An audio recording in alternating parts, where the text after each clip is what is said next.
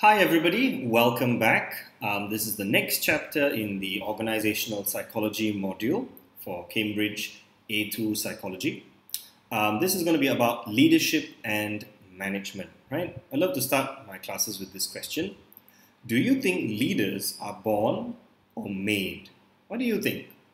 Think about it for yourself for a moment, right? Now, before we go any further, I have to always, or rather, one of the suggestions I came up for my students in class was to ask them to read through past year question papers, keep some of those questions in mind, and pick up points during the lecture to answer those questions. So here are two questions that I got from a past year paper, and you can keep this in mind as we go through the syllabus. Now, first question is describe what psychologists have discovered about traditional and modern theories of leadership. So what are the keywords here? First of all, describe. What does describe mean? Describe means to give details, to explain the main features of, and so on, right? So give a lot of details.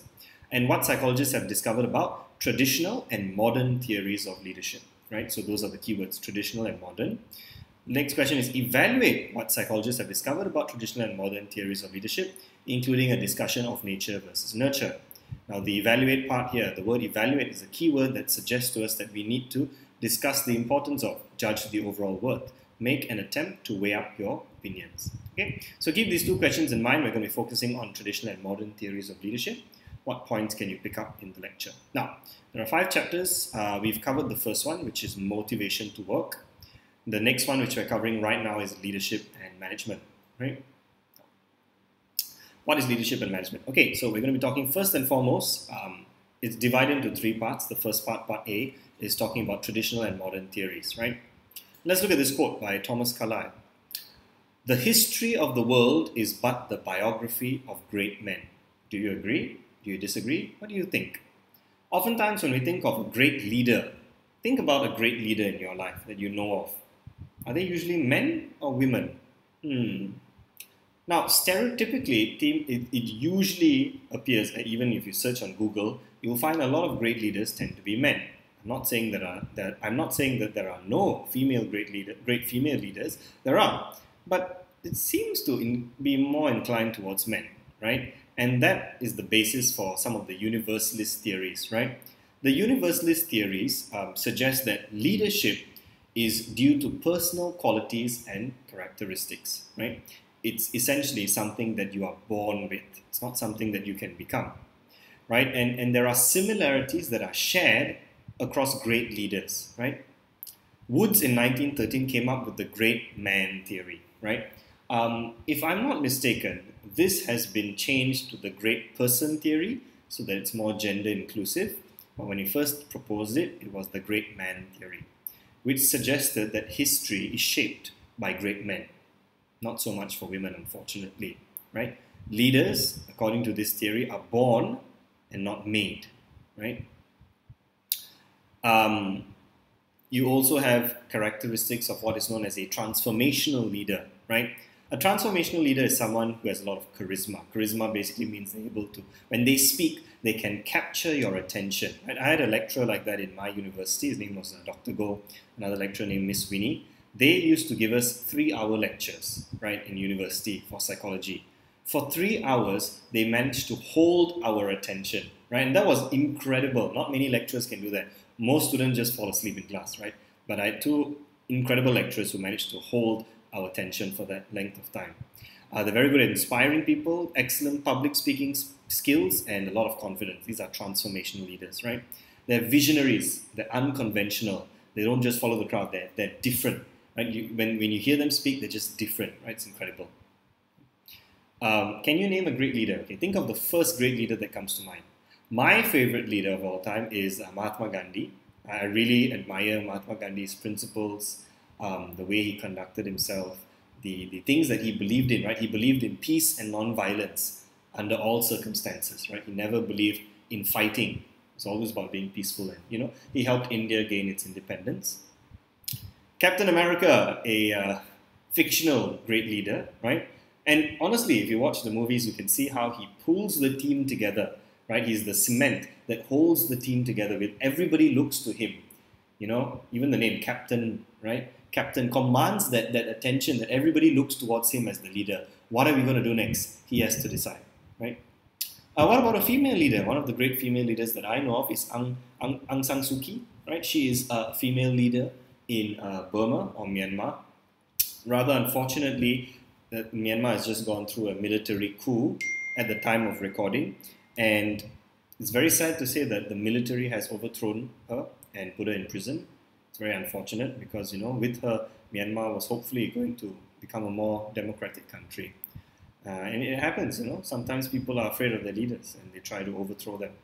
Now, let's look at behavioral theories, right? Behavioral theories about leadership. Okay? This is still under the traditional and modern theories chapter. Behavioral theories focus on the behavior of leaders, right? Not so much their personal qualities, right? So earlier on, it was more about how they're born leaders. Now it's more about what their behavior is like, right? So behavioral studies, I'll just skip that. Okay, so 2 large studies were done, right, by Ohio State University, Stockdale and Coons, and the University of Michigan, right? In Ohio, they identified more than 100 behaviors of leaders and condensed all these behaviors into 2 large categories. In the University of Michigan, they did a similar set of studies looking at behaviors of leaders, and they also came up with 2 main categories. So that's pretty interesting. 2 separate studies, but they came up with 2 categories in the end. On the Ohio side, they came up with the first category called initiating structure. This has to do with leaders who are good at allocating tasks and groups, defining goals and setting deadlines and standards for groups to adhere to. Right? So leaders have this element of initiating structure. Leaders also show consideration, which is concern for the feelings of their workers, building rapport, which is a relationship with the workers, trust, respect, listening to their followers, and boosting self-confidence. Right? So you can see the initiating structure as well as the consideration. All right. What about on the University of Michigan side? We've got task-oriented behaviors. These are leaders who focus on the task, what needs to be done, targets, standards, as well as supervising and monitoring workers. Quite similar to initiating structure, as well as relationship-oriented behaviors, which is focusing on the well-being of workers, understanding interpersonal relationships, right? As when leaders understand the relationships that they have with their workers, that relationship that they share, that's a relationship-oriented behavior, right? Between workers and managers, right? When managers take care of their staff, their staff definitely enjoy working for them, right? So as you can see, whether it's focusing on the task or whether it's focusing on the relationship, these are the 2 broad categories for leaders in terms of behavior. Which kind of leader would you prefer to work under? Someone focused on the task or someone focused on the relationship? What do you think? Personally, I don't mind a leader who knows how to mix both, right? Because it's important to focus on the task at some points in time. And, if I'm struggling with something, I want to know that my leader is going to, reach out to me through that relationship. Okay, let's talk about adaptive leadership. Now, this is a bit more modern. So adaptive leadership is more modern because it deals with more complex and larger organization, right? In that sense, traditional leadership usually fails, right? Traditional leadership is for, old-fashioned kind of notion where everybody just works and just follows whatever the leader says. Leader says this, you just follow blindly without question. That's a traditional style. Adaptive style is better suited for complex and larger organizations, right? Where there's a need to change and adapt, right? In the past, norms and values that were relevant in the past may now be irrelevant, right? For example, things like the leader is always right or the manager is always right, he's never wrong. That might now become more and more irrelevant as we become more complex in our society and our organizations rather, right? Sometimes an organization needs to confront the need for change. If someone's not doing something right and you need to confront them, even if they're the leader, things need to change, right? A good example would be, let's say, for example, the phone company Nokia. Nokia used to be one of the biggest phone companies on earth. And they completely lost their market share because other companies like Samsung, Xiaomi, Apple, they came up with better and better phones and they just got, lost in the past. And they did not confront themselves for the need to change and adapt and modernize, right? Adaptive leadership by Heifetz et al., this study where they looked at adaptive leadership is basically the art of mobilizing people to tackle tough issues, adapt, and thrive, right? So leadership is all about change, right? Previously, let me rephrase that. Leadership, the style of leadership now has changed because previously leaders were the ones who provided solutions, right? Sir, there's a problem, help me. Ma'am, there's a problem, help me. And the leader provides a solution. But now, the entire workforce becomes responsible. Let's all think of a solution together, right? It can be a bit stressful for people because now everybody has to take on new roles, new skills, learn new values, right? Employees are often used to just having management solve their problems. If there's an issue, management will solve it, I'll just follow along, right? Adaptive leaders, however, cannot protect their workers. So they see the need for change, right? An adaptive leader involves everybody and says, this is a problem, let's all get together and try and solve it as a team, right? It's less about norms, more about challenges, right? New challenges and also the need to survive, right? As more and more challenges, every day there's a new challenge, right? Like take the COVID-19 pandemic, for example, a huge challenge for leaders, right? It's difficult, right? And everybody has to find their way to adapt and solve their problems and find some way to survive in this difficult world. And only an adaptive leader would excel at that, finding out how to adapt and survive. Traditional is all about authority and giving it directions. Adaptive is about helping others find their inner authority. Traditional leadership is about maintaining norms and traditions. Adaptive leadership is about challenging norms and tradition and finding new ways to do things. Traditional leadership is about using skills and competencies available. And adaptive leadership is about pushing boundaries and extending people's skill and competencies. Traditional leadership is about tried and tested solutions and prior experience. Adaptive leadership is about finding new solutions, new directions that may be untested. Traditional leadership is useful in times of certainty, right, when things are going our way. But adaptive leadership is useful in times of uncertainty, like a global pandemic. You need to learn how to adapt, right? There are 6 principles that make up an adaptive leader, right? Firstly, is being able to look at the big picture, viewing the organization as a whole from above. Rather than getting caught up on the small little details of this and that, you need to look at the bigger picture. How does everything come together? Secondly, is about identifying, right? Determining the nature and extent of changes required for everybody, right? So if, let's say, for example, we're going through a global pandemic, it's COVID-19, there are a lot of restrictions, what needs to be changed? We need to identify, right? An adaptive leader needs to know what needs to be changed and how much we need to change. Thirdly is regulate. Regulate what? Regulate distress, right? Motivate people but don't overwhelm them. Come on guys, we can do it. Let's do it together. Let's all help each other out. That's important, right? We need to reduce people's stress and motivate them to do better, right? Discipline, confronting issues directly, being open to differences. If your followers have a different opinion, are you going to shut them down or are you going to allow them to speak? At the same time, if they do something that's wrong, are you going to call them out for it, right? If there's something that they're doing that's illegal, call them out for it, confront them, fire them if you need to. Empowering people, right? To stop telling, but let people do what they know best with the knowledge they have. So I often see this in the media industry when you get companies which hire agencies to do advertisements for them, right? So let's say I'm a big company and I hire someone to do a video for me. But instead of letting that video guy do the video, I start telling him exactly what to do, right? I'm doing his job for him. And that shouldn't be the case, right? An adaptive leader allows their followers to use whatever skills they already have, rather than to lecture them on what to do. Lastly is to protect people, to give people a voice, all people a voice, right? If someone feels the need to speak up, they have a voice. If someone's feeling, affected in any way, let's say they've got mental health issues, let's say they're a minority, they're feeling oppressed, you need to protect them, make sure that they all have a voice. Now we move on to the 3 LOLs. Right? These are levels of leadership, LOL, right? If that helps you remember, right? So this is proposed by James Scoular, the 3 levels of leadership, right? Is the 3P model, right? Personal, and then private, and then public, right? These are the 3 levels. The inner level is personal and private, and the outer level goes from private to public. Notice the direction of the arrows move from inside to outside, right? From the personal to the public. All right, so let me explain this theory a little bit more. These are the 3 LOLs, levels of leadership, by James Scoular. Public is about influencing groups, right? It's kind of like public speaking, right? You're in front of a stage, in front of your entire staff, you're influencing large groups of people. Private is you're influencing individuals, a small number of people or just 1 or 2 people in your private group. For example, let's say you're the boss of a company. Your public group would be all your staff, and your private group would just be maybe 5 of your closest managers, right? Or your top managers.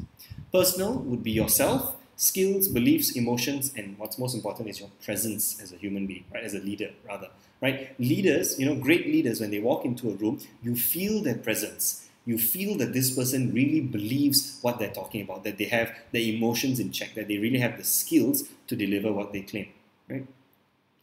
At its heart is the leader's self-awareness, his progress towards self-mastery and technical competence, and his sense of connection with those around him.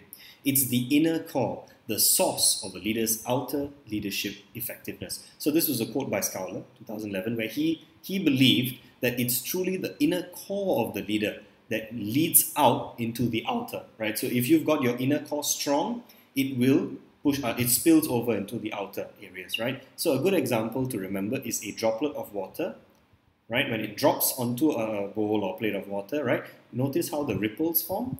The ripples start from the middle, where it's the strongest, and then it moves out in waves, right? That's how the personal moves out to the private and moves out to the public, right? Okay, so let's evaluate some of the things we looked at. Nature versus nurture. Are leaders born or made? What do you think? We've looked at some theories of leadership, right?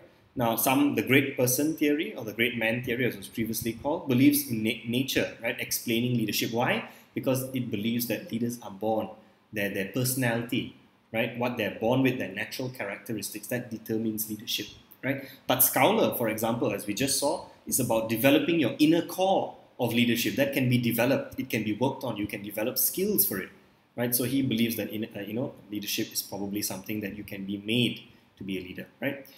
What about the theories we looked at? Are they individual? Are they situational? Right? Some leaders have more skills than others. They may be more developed than others individually.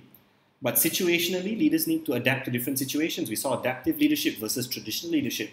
Right? If the situation is different, traditional leaders tend to fail. Right? Adaptive leaders can adapt to the situation that brings out the best in them. Right? What about application? How can we apply our theories that we've looked at to people? Right? If you have a theory like James Schouler's theory, and we have a leader who's not performing so well, perhaps we could advise them that, hey, instead of trying to perform well for others, why don't you focus on yourself first? Develop your own competencies before you try to help others become competent. The large studies by the University of Ohio and the University of Michigan, right? What do they indicate, right? Large studies are good because the more people that you sample, the more studies that you do, the larger the size, right? It increases your generalizability, right? Right, let's move on. Okay, part B is leadership style. So the first one is called feetless, I believe it's pronounced feetless contingency theory, so it looks a bit complicated. You can take a screenshot of this and come back to it later. I will be discussing what each of those elements means. So you can see one element here is low LPC. LPC stands for least preferred co-worker, and high LPC. And basically, if these three factors are high, this is what we expect to see. If it's low, this is what we expect to see. High LPC is here and low LPC. Okay, and it looks a bit confusing, but don't worry. I'll break it down as we go along from slide to slide. Okay, but you can come back to this later. Okay, we're going to look at leadership effectiveness, right? What are some theories of leadership effectiveness? So Fiedler in 1967 believed that leadership was the interaction between the style of leadership that a person has and the situation, right? So it's not just about the leader, it's the style of the leader and the situation. Different styles are applicable to different situations, right? Like we saw for traditional and adaptive leaders, in times of uncertainty, adaptive leaders do better. In times of certainty, traditional leaders do better, right? What are the factors that go into this? So there are several factors. First is the task and relationship orientation, right? Using the LPC, which we'll look at in a moment, right? Next is the leader-member relationship, right? Thirdly is the task structure, right? For example, how should I phrase this? A task structure would be, for example, if you give someone a lot of instructions, very clear on what to do, that's high task structure. If you just tell the person, okay, figure it out on your own, that's low task structure, right? Lastly is position power. So position power is like the difference in status, right? A CEO has a higher level of position power, right? They might conduct themselves in a way that they don't really talk to the lower level staff. So that plays a role as well. Different types of leaders fit better into different types of organization, right? What kind of leader do you think fits for a school organization? What type of leader should fit in a prison organization? What about a hospital? Right? In a school, you probably need a leader, especially if it's with primary school, young children. You probably need a principal or a leader who's fun and can work well with kids. In a prison environment, you probably need someone who's a lot more stricter, has higher authority, more power. In a hospital, you probably need a leader who's empathetic, able to handle difficult cases and talk to people who are sick and struggling. So LPC, this is LPC. LPC stands for least preferred co-worker. Right? So the question is basically, if you had to rank in your entire organization, let's say you're working in a company, the question would be, who is the least preferred co-worker? Think of the least preferred co-worker in your company and then rank that person mentally from unfriendly to friendly, unpleasant to pleasant, rejecting to accepting, and so on and so forth. So least preferred co-worker is someone you don't like working with in general, right? And everybody has someone they don't like working with. Right? It would be very unusual if you said that, I can work with absolutely every single person on the planet. No, there are some people who just annoy us, right? So the scale isn't so much about measuring, isn't so much about the co-worker, but rather about the person who views them, right? So it's how you view that person, right? Now, if you have a low LPC, it's a 16-item questionnaire, and it assumes that everybody's LPC is generally speaking unpleasant. Of course, this is a person that you don't really like working with, right? A low LPC person is usually suited for task-oriented behaviors, right? And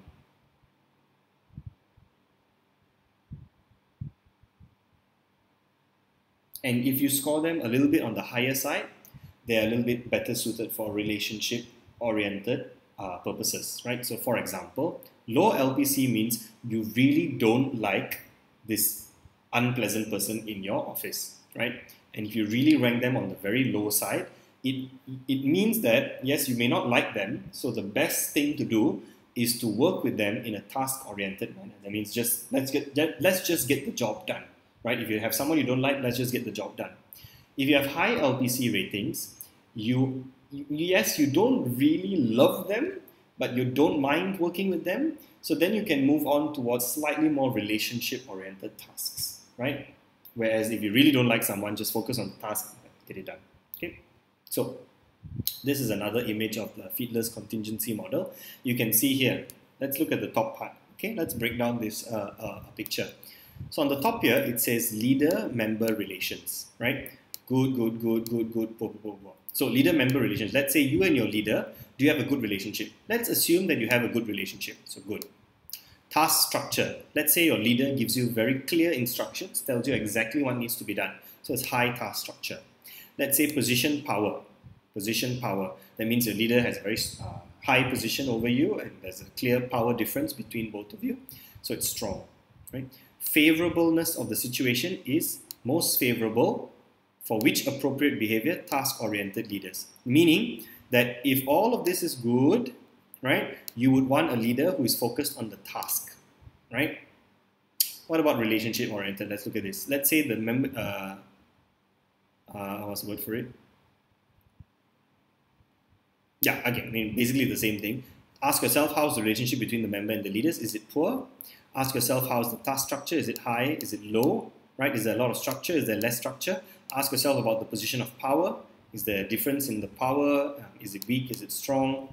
Right, between the leader and you. Favorableness of the situation. How favorable is it? Most favorable, task-oriented. Moderate favorable, relationship-oriented. Most favorable will be a task-oriented leader. Appropriate leader behavior. So these are the times when a task-oriented leader does well. These are the situations where a task-oriented leader does well.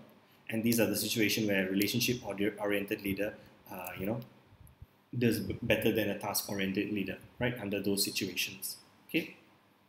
So for example, let me give you a case study. This can be a bit confusing, so it's always better to have a case study. This is my personal case study. When I was, my first office job was working in my church. I worked as a social media and communications executive, right? Everybody in my team was likable, and I felt a very good team spirit within my team. My job role was to do it printing, preparing slides, replying emails, updating the app. I had a junior role. I reported to my head of department, and sometimes I would also lead smaller groups. Okay, I cannot impose rules on people without higher approval, right? So I didn't have great power. I had some power. based on what you know about my personality, was I a good fit for this job, right? So you can see first and foremost, leader-member relationships was good in my case. So it's going to be one of these four, right? Good. Next was task structure. What does the task structure look like? It looks pretty structured, right? Pretty high task structure, so somewhere here. I had a junior role. I cannot impose rules on others, so I was weak, right? I was weak. So what you know, was I a good fit for this job? Most favorable situation would be have a task-oriented leader behavior. And yes, I did. I had, a leader who provided my task, gave me my job description, and I knew what I needed to do, right? So I had a pretty good fit for that job. Now let's look at the situational theory of leadership, right? So the situational theory is like this, right? It's got the S1 to S4 and D1 to D4. The S1 to S4 has to do with the leaders, and I believe the D1 to D4, if I'm not mistaken, is to do with the followers. So let's talk about the leaders first. S1 is directing, leaders who just give direction. High directive, low support. S2 is to do with coaching, so high direction and high support behaviors. S3 is a leader who gives you a lot of support, high support by low direction. They just support you a lot. They don't really tell you what to do. Delegating is the final one. Delegating is where you don't have much direction, you don't have much support. They just say, okay, just handle it, just do it, right? So supportive behavior is on this side. Is it high? Is it low? Directive behavior, is it high? Is it low? Directive basically means does your leader tell you exactly what needs to be done?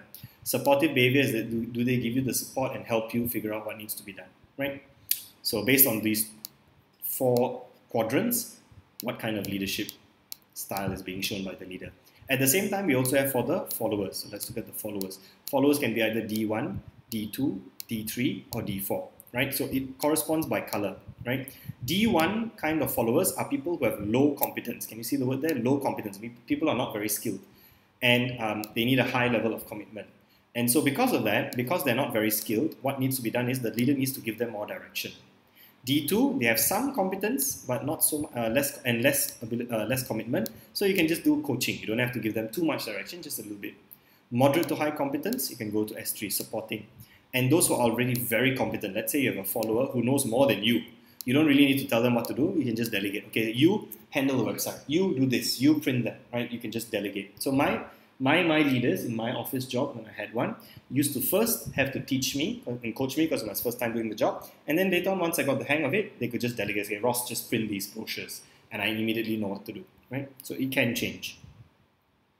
All right. So the situational theory of leadership was proposed by Hersey and Blanchard, right? There is no single effective leadership style, right? Leaders have their own preferred style, but it may not be appropriate all the time. Some leaders want to be more democratic, some leaders want to be more autocratic. There is no perfect leadership style. It really depends on the situation, right? It's most effective if you can adapt your style to the situation at hand. Okay, so there are two main concepts in situational theory of leadership. Firstly, leadership style. What kind of leadership style does the person have? Secondly is the maturity level, right? So this has to do with the leader. Leadership style is all about the leader. What kind of leader are they? Democratic, autocratic, directive, permissive, that kind of leader. Or what about the maturity level? You also have to consider the level of the individual followers, right? Your entire group of followers under you. What's the level of maturity? Here, the word maturity means the capacity to set high attainable goals, the willingness of your followers to take responsibility, and whether or not they have the relevant education or experience for the task at hand. That's maturity level, right? If you're leading a group of people who are completely new and don't know what to do, you have to take a lot more effort to direct them. But if you're leading a team of experts who already know what they need to do, then you can take a bit of a backseat and delegate, right? Okay, so leadership styles are in 4 levels.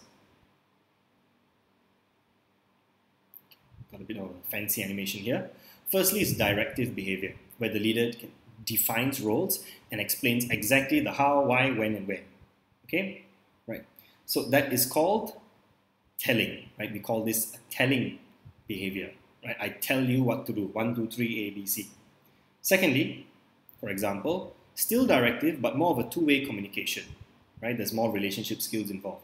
This is known as selling, right? So I do give you some direction, but I allow for a little bit more of a two-way communication, right? Members buy into the process, they feel like they're part of the team. Leaders need to sell it to them. The third one is having less direction and shared decision making, right? So everybody, let's get together, let's figure this out. It's called participating, right? Leaders who show participating behaviors, right? And lastly, monitor, Don't just direct, just monitor. Delegate responsibility to the group. Right? So this is called delegating. Right? I give you the responsibility, you handle it. Okay. The maturity levels is more about the followers. Right? What's their maturity level? M1 stands for lacking skills in the job that's needed or being very unwilling to take responsibility.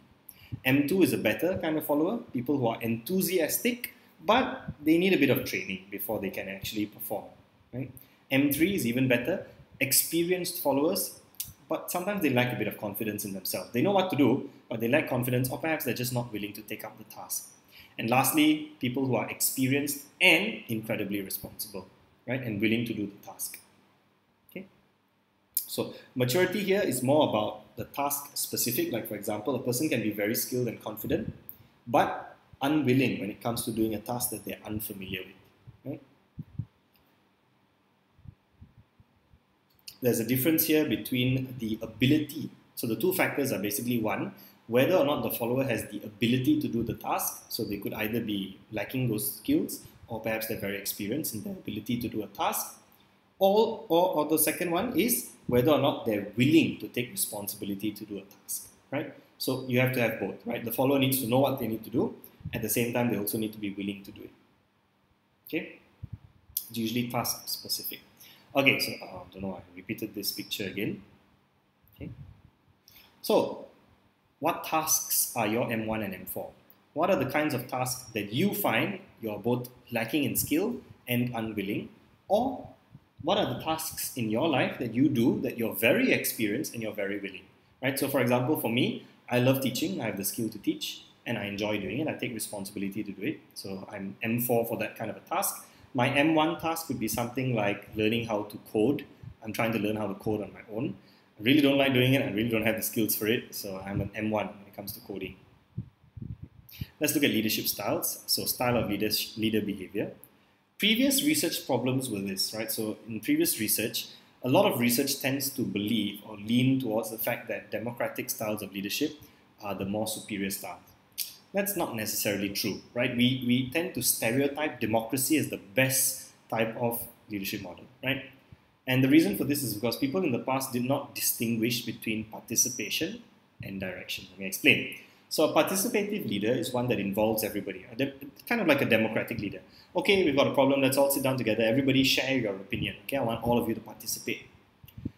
And that's not the same as direction. Direction is when you tell people, okay, you do this, you do this, you do this.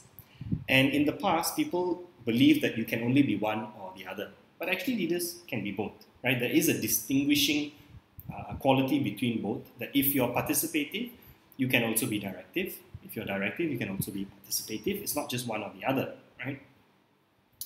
Sometimes people believe that participation is the opposite of direction. And that's not necessarily true. Sometimes they can go hand in hand together, right? People used to think that directive leadership is anti-democratic. If the leader just tells me what to do, that's anti-democracy and that's bad. But that's not true, right? People used to believe that decision-making is equivalent to decision execution. And that's not true, right? Let me give you an example.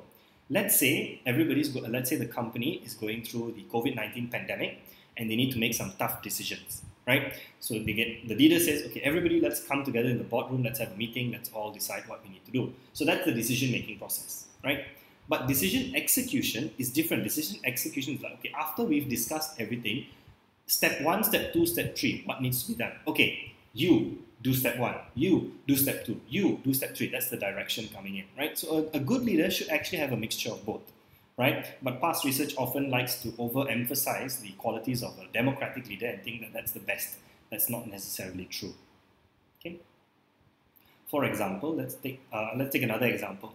In my country, Malaysia, COVID-19 infections almost hit about 10,000 per day. That was quite scary, right? A few months ago. And when that happened, fast decisions needed to be made, right? 10,000 new cases of COVID-19 infections per day. We need to decide what to do quickly. What kind of leader is more effective here? A democratic leader or a directive leader? What do you think? In my opinion, a directive leader. Because if you use the democratic style, you have to call 50 different departments of people to come together and discuss and find a solution. That would take forever, right? You need to be more directive. Okay, quickly, let's close down the airports, let's close this, let's close that, and so on and so forth. Okay? Leadership styles, style of leadership behavior. So this is by Mukzik and Reinman. Democratic leadership is not always effective, right? Leadership is a two-way street, right? It's not just making decisions, it's also involving people in the decision-making process, right? However, that being said, democracy only works if followers are willing and able to participate, right? You can't have a democratic style of leadership if your followers have no idea what to do. If your followers don't know what to do, you need to tell them what to do. That's directive. If they're not, leader must be directive and do a lot of follow-up, right? Direction is not inconsistent with participation. Participation, direction, okay? Two big things. You can either have low participation or high participation. You can also have low direction or high direction, okay? And I'm going to put that in a table. If you have low participation, usually that's an autocratic leader, one who doesn't really get involved with the group. High participation leaders are democratic. Leaders which give low direction are usually permissive. They're like, okay, you just do whatever you want. Leaders who give high direction are directive. And so we can divide this into 4 quadrants. So let's look at quadrant number 1. A directive autocrat. What does that mean? First of all, they're directive. Means they give a lot of direction. They're also an autocrat. Means that they don't really participate in decision making. They make all the decisions. So in this one, it's unilateral decision. Unilateral means one way, meaning the leader is the only one who makes it. Closely supervises the followers. Quick decisions, and it's good. Let me rephrase that. It's good for making quick decisions or supervising new staff, right? You make the decisions for them, tell them what to do. The second one is permissive autocrat. So permissive, as we know, can you see that? It's on direction, it's low. So this leader is very permissive, gives a lot of permission. Yeah, just do what you want. But is also an autocrat, so doesn't get involved in decision making. So this person makes decisions on their own, but allows the staff to decide how to implement them, right? It's good for simple tasks and also when dealing with skilled staff. So for example, a leader may make the decision, okay, we need to make sure that each table only has a maximum of 2 people eating dinner and not more than that, right? Okay, you decide how you want to do it. So maybe the staff want to, put an X marks the spot, on a chair or something, or remove the extra chairs and extra tables. So they let the staff decide, but the leader makes the ultimate decision of what's going to happen. Staff just implement it. Next one is directive democrat. So directive means they give a lot of direction, they tell people what to do, but they're also democrat, meaning that they allow people to get involved in the process.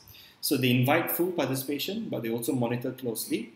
This is good for complex decisions that need direction, right? You want to get everybody involved, everybody give your input. It's a difficult decision to make. Okay, I think this is what needs to be done, right?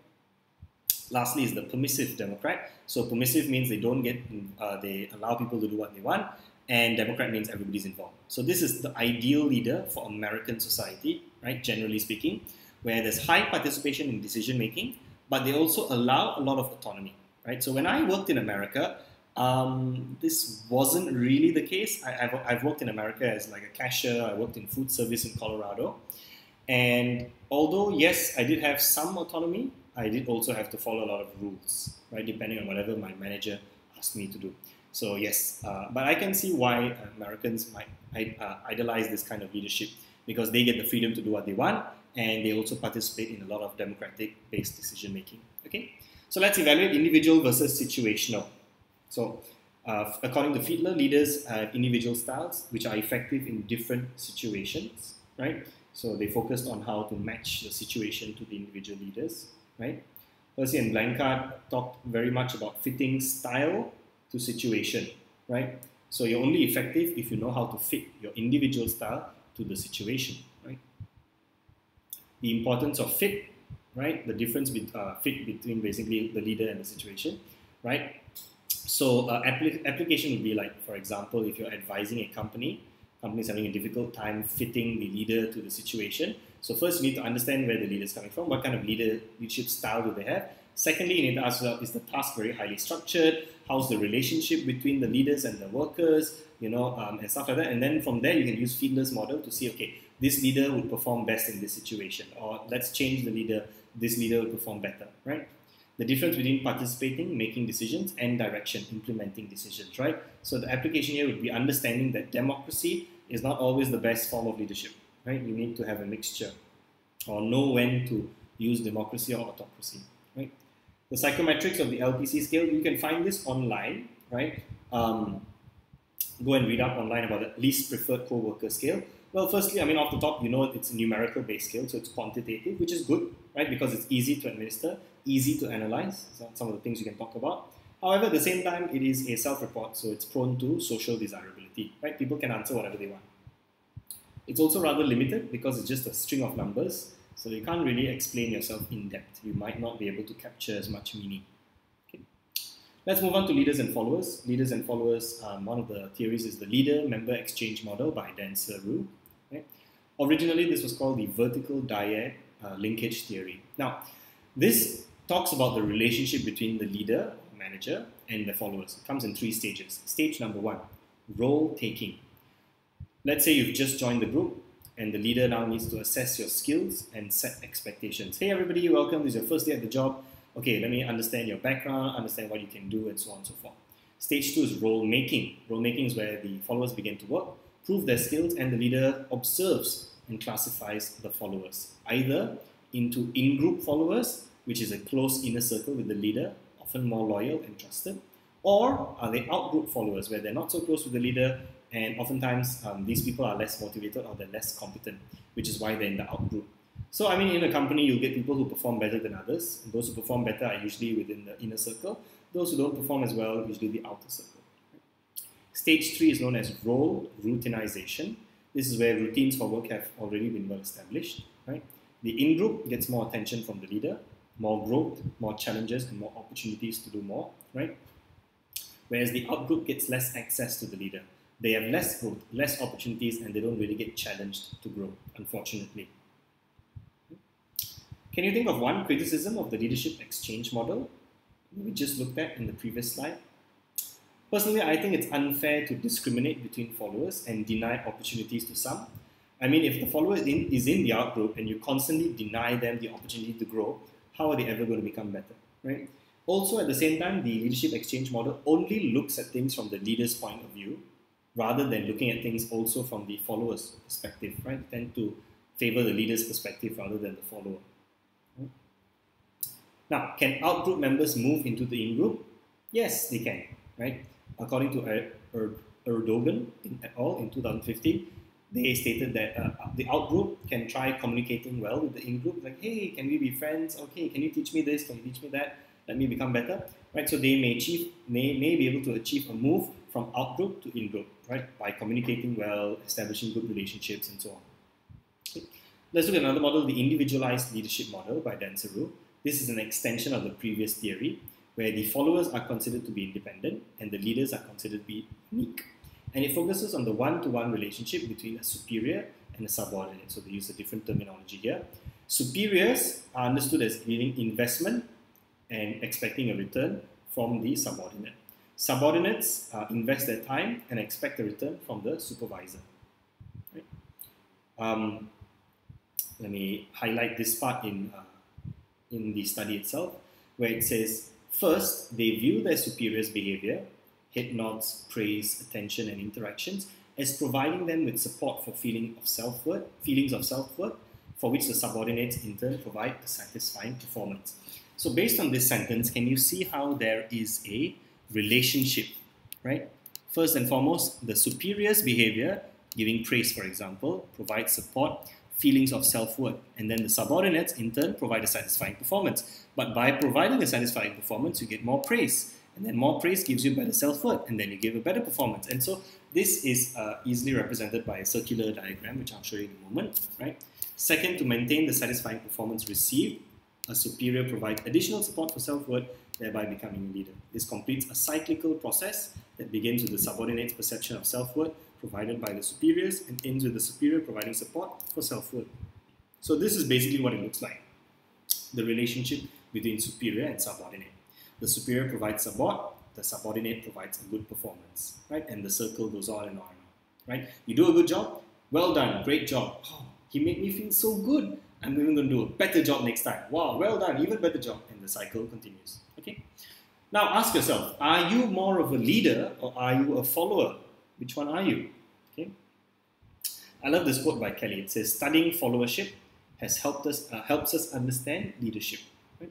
which I believe is very true. So now let's talk about followership. The way an individual follower follows a leader.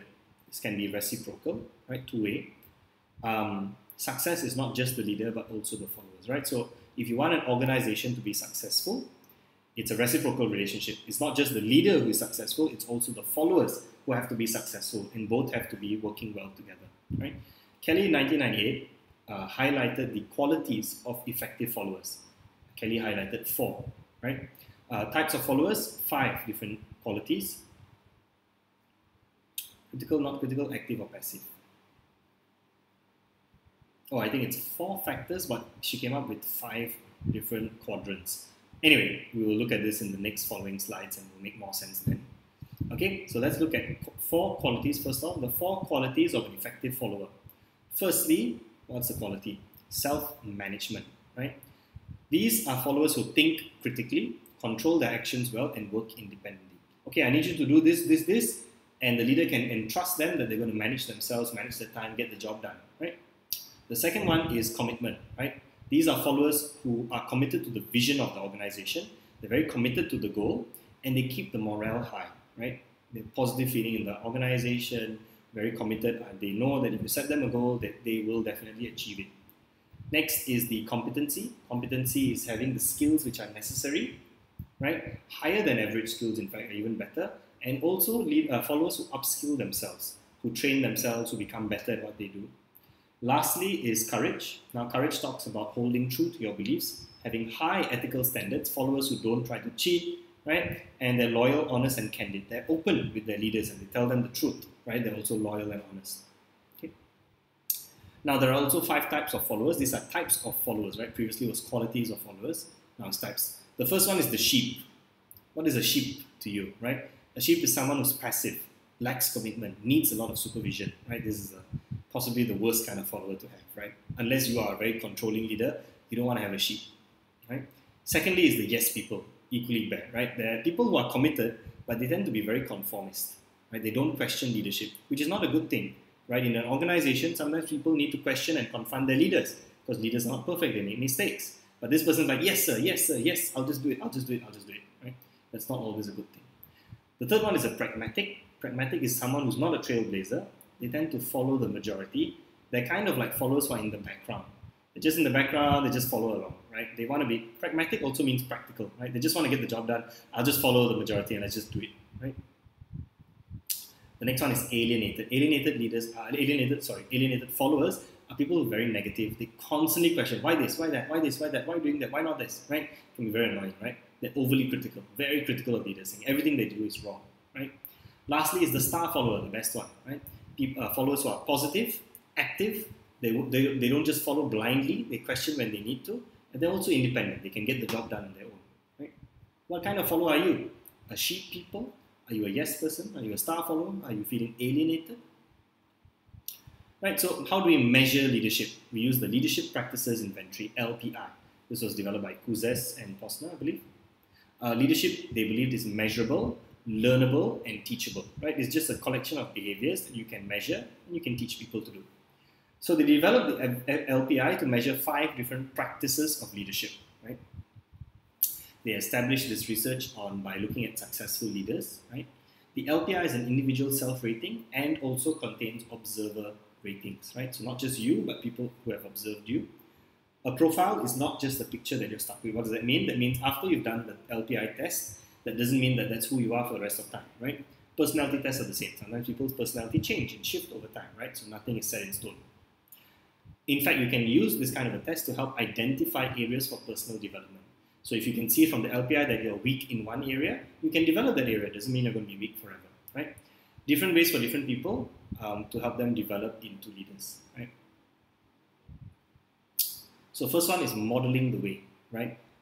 One of the best practices of being a leader is to be a good role model, right? Setting a good personal example, having a clear philosophy in what to do, right? Second one is inspiring, right? Leaders who inspire a shared vision, right? They describe the future, they make it exciting, right? We're going to achieve $1 million in sales by the end of this year, right? They share a vision that's strong. Thirdly is challenging the process, right? Taking risks, new challenges, right? Okay, guys, we're going to do something we've never done before, right? Thirdly, a good practice of a leader is enabling others to act, right? Treating people with dignity and respect. I believe that you can do this, right? Supporting your decisions of your followers. Yes, good decision. Yes, I believe you, right? And lastly is encouraging the heart, right? Praising people. It's good when people do a good job, give them praise that they deserve. Acknowledging their skills. Wow, you're really clever. Wow, you've got great artwork, right? It encourages people's heart. So these are the 5 practices of leadership which are measured by the LPI, right? So for example, model way, right, sets a personal example of what is expected, makes certain that people adhere to agreed on standards, follows through on promises and commitments, asks for feedback on how her actions affect people's performance, builds consensus around organization's values, is clear about her philosophy of leadership, right? So this is some of the sentences or items that come under model the way. There's also inspiring a shared vision, right? Talking about the future, trends influencing our work, describing a compelling image of the future, so challenging the process, seeks challenging opportunities to test skills, challenges people to try new approaches. And then basically you read this and you rate yourself. Do you challenge people? Do you develop cooperative relationships and so on, right? And you rate yourself, and then you ask your followers to rate you as well. People who have observed you leading, do they agree with your ratings as well? Okay. You can find out more about this online, find the scale for yourself, and make sure you memorize a few of the examples. Okay. So at the end of all that, what do you think? Are leaders born or made? Based on what we saw earlier, the whole 5 practices of best leadership. I think based on Cousas and Posner, leaders are probably made, right? These are the 5 areas that you can develop over time. So a quick evaluation. Okay, nature or nurture? Are leaders born or made? What do you think? Right? Individual versus situational, right? Leaders versus followers, right? What is the style of an individual leader? What about the followers? Do they change the situation? If you have followers who are strong, are skilled, the leadership style has to adapt. If you have followers who don't know what to do, the leadership style needs to change, right? So the situation that the leader is in can affect their behavior, right? At the same time, a leadership style is personal to that individual leader. What about applications, right? You can use the LPI to measure leadership practices. You can identify areas that people are weak. You can also help them improve. Not only that, the LPI is quite valid because it not only takes a personal account, it also takes into the ratings of observers, which is great. Right?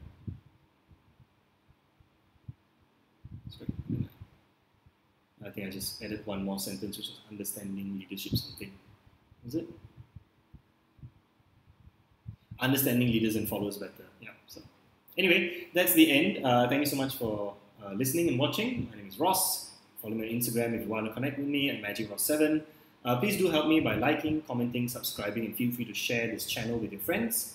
If you feel like donating, you're more than welcome to donate. COVID-19 has been tough for teachers like me. I currently don't have a job as I do this, but I get by here and then. And I would like to say thank you to all the generous donors. I've had a small handful of people who have supported me, and I really thank you guys very much. That's it for now, and I'll catch you guys next time.